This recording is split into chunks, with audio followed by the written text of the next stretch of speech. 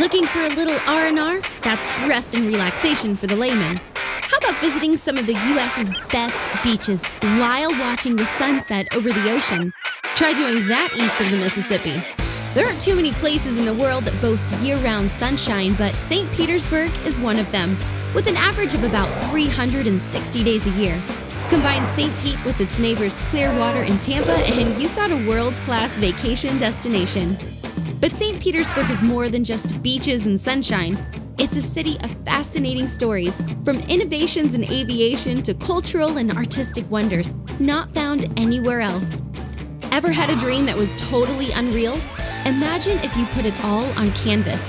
That's the essence of a Salvador Dali painting. His famous surrealist style paintings and even more famous mustache will definitely inspire you to be yourself. Have you ever heard of the Tampa Bay Buccaneers? Turns out Tampa Bay is an important trade harbor for the U.S., and it needs to be protected from pirates of the Caribbean. We'll check out Fort Desoto for a look at the really big cannons needed to secure the bay.